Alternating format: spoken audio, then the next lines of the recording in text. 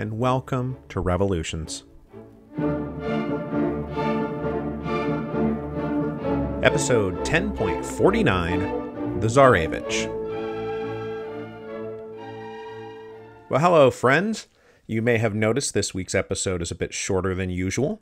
And that is going to be true for the next few weeks because guess what? My kidney stone drama has returned. Everything I went through last autumn is now being gone through again, except this time it's my left side rather than my right side. I am okay at the moment. I'm just biding my time on painkillers, but the amount of legwork I've had to do to move towards arranging the surgical resolution to all of this has cut into my work time quite a bit. But I am moving forward. I have a procedure scheduled for this Friday, April 2nd. That's just a couple days from now. And then a second one 2 weeks after that on April the 16th because it's a two-step procedure. So that's one thing that's going on. The absolutely hilarious wrinkle is that with Hero of Two Worlds now finished, and it is finished, our time in France is finished. It has been great, but now it's time to move back home. Now, this has been coming for a while. I just haven't said anything about it yet, but everything is arranged, and the plane tickets are bought and locked in, and they are bought and locked in for April 18th.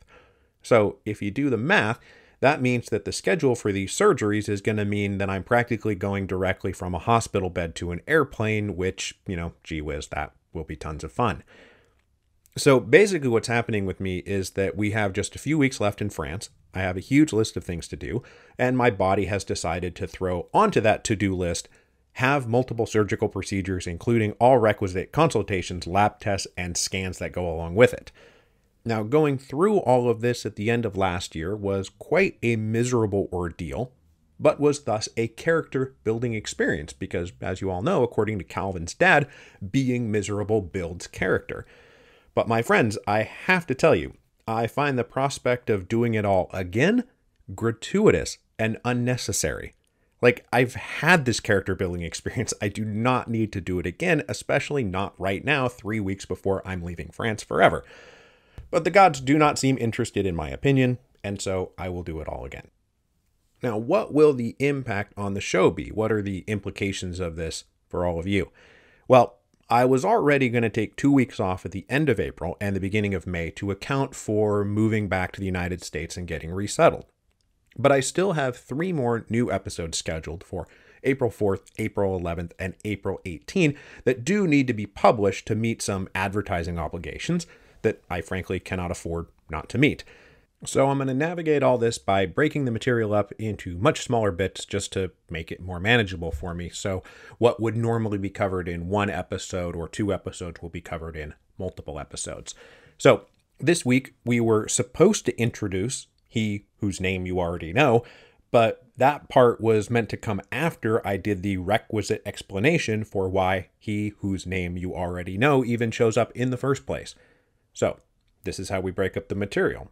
Today, I'm going to talk about the plight of Alexei Romanov, Tsarevich of Russia, and next week we will do He Whose Name You Already Know, and it's Rasputin. I mean, it's Rasputin.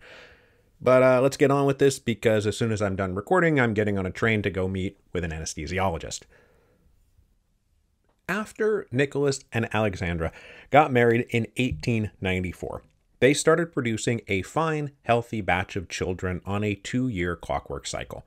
Their first daughter, Olga, was born in 1895, then Tatiana in 1897, Maria in 1899, and Anastasia in 1901. The 4 daughters grew up loving and loved by their parents. They also grew up loving and loved by each other.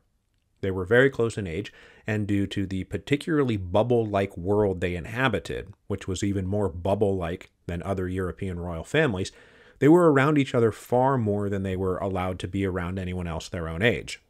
Their bond was tight enough that correspondence emanating from their little world was often signed OTMA for Olga, Tatiana, Maria, and Anastasia, as they were practically just one collective entity. They also shared an odd upbringing defined by Spartan luxury.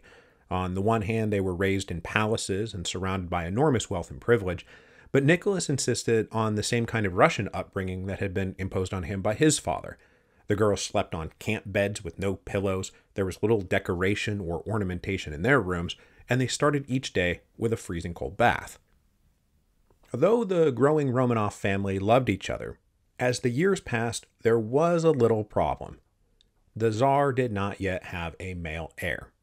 This was despite all the praying that the devout Nicholas and the especially devout Alexandra could muster. So it did finally seem like a God-given blessing when Alexandra finally gave birth to a son in the summer of 1904. As this blessed event occurred just as all the news coming out of the war in the Far East was bad, and the swirling domestic forces that were about to coalesce into the revolution of 1905 were swirling, Nicholas said, "There are no words to thank God for sending us this comfort in a time of sore trials." Alexandra herself breathed a massive sigh of relief as the nearly decade-long burden of not having given birth to a boy was finally lifted, so she could finally relax. The little baby boy was named Alexei, and the newborn Tsarevich could count among his godparents his great-grandfather, King Christian IX of Denmark, his great-uncle, King Edward VII of the United Kingdom, who everybody called Uncle Bertie, and older, once-removed cousins, the Prince of Wales, a.k.a. the future King George V, and Kaiser Wilhelm, a.k.a. Cousin Willie. And before we move on, I just got to give it to the old conservative royalists out there, because they were totally right that one of the advantages of having all of these royal and imperial families related to each other is that disputes between their countries could obviously just be worked out at the family dinner table, totally precluding the possibility of their respective kingdoms and empires falling into a massive war of suicidal self-destruction. The vast intermarriage of these royal houses in the 19th century paved the way for the 20th century, which, as we all know, is a period of prolonged peace, harmony, and goodwill between them. But there was a downside to all this interrelation, and the specific downside we need to talk about today is hemophilia. At the dawn of the 20th century, the royal houses of Europe were rife with hemophilia, thanks to their shared link to Queen Victoria, who was known as the Grandmother of Europe.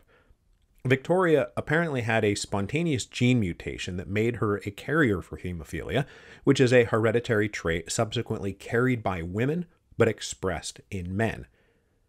The disorder was already well known in the medical community and understood for decades to be a result of genetic inheritance. So when Victoria gave birth to 9 children, who subsequently produced 42 grandchildren, who all went out there and married into the various royal houses of Europe, they took hemophilia with them. One of Victoria's sons, Leopold, turned out to be a hemophiliac, and 2 of her daughters, Alice and Beatrice, turned out to be carriers. Alice then passed the gene along to one of her sons, who subsequently died in childhood of a hemorrhage, and 2 of her daughters, Irene and Alexandra, now Empress of Russia. By the time Alexandra gave birth to Alexei in 1904, hemophilia was spread all throughout the royal houses of Europe, and now it came to Russia. The first sign of hemophilia in the Tsarevich came right away when they snipped the umbilical cord and it just kept bleeding. Then 6 weeks later, the little baby's navel presented even more bleeding. And as hemophilia was known, it caused immediate concern in the family, and Alexei was closely monitored as he grew up, and their early concern transitioned to full-blown acceptance as everybody watched the simple falls of a toddler produce scary blotches and bruises. The main concern here was not simple scrapes and cuts, but those bruises, which indicated internal bleeding that caused discomfort, pain, and might lead directly to his death. When little Alexei was 3, he smacked his face and his eye swelled shut. Sometimes there would hardly even seem to be any cause at all. He would just wake up complaining that his arm or his leg didn't work properly, as blood had seeped painfully into his joints. After the hemophilia diagnosis became unavoidable, the imperial family elected to hide the condition as much as possible and keep it a strict family secret. It eventually came to be understood in public and in the global presses that something was amiss with the heir to the Russian throne, that he had some kind of recurring medical issue, but nobody knew exactly what. Even the family's French tutor, who taught the imperial daughters and who was around the household frequently by 1906, was kept in the dark for many years and not told why Alexei would take to his bed for weeks at a time and why his sisters would be so downcast as a result. The cloud of love, worry, fear, and dread led Alexei to have a very uneven and isolated childhood. On the one hand, he had to be monitored round the clock by nurses, and then when he was 5, the family assigned him 2 trusted sailors who worked on the Imperial yacht, who could keep a secret and who were good with children, to act as constant minders, guardians, and nurses. He was also kept away from other boys his own age, as other boys his own age would naturally want to play way too rough. His mother also forbid him from normal things like playing sports and riding horses, because the slightest fall might kill him. But this protective worrying was balanced, on the other hand, by excessive leniency in any non-physically threatening part of his life, because Nicholas and Alexandra seemed to feel so bad forbidding so many things for his own good that they hardly disciplined him at all if he was just being annoying rather than risking his own life. By the age of 5, so round about 1909, the young Tsarevich had some kind of understanding of the bizarre position he found himself in. Both that he was cursed with some kind of unique affliction, but also blessed to be one of the most important people in the world. At least, that's certainly how everybody treated him. He was well aware that he was treated differently from other people. And so his life became a mix of maximum prohibition on the one hand and maximum leniency on the other, depending on whether or not the activity in question was dangerous. And this impacted his personality, and it frankly turned him into something of a mischievous little brat. He played pranks. He ignored commands from adults if those commands displeased him. He demanded government ministers stand when he showed up, and he yelled and threw tantrums if they did not. He ordered around staff and officials and military officers, and ultimately only seemed to listen to his father, the Tsar.